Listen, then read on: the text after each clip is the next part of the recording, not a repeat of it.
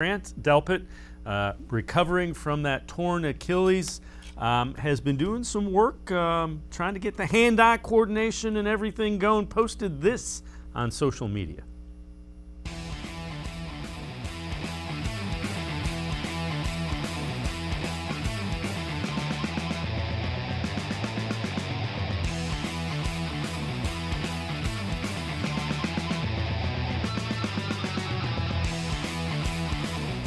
Let's bring back in Doug Lesmerises, columnist from the Plain Dealer, as well as cleveland.com. And Doug, the thing I took away from that, I like the way he's cutting and pushing off. Those are things that you look for coming back from the injury that he's coming back from as well.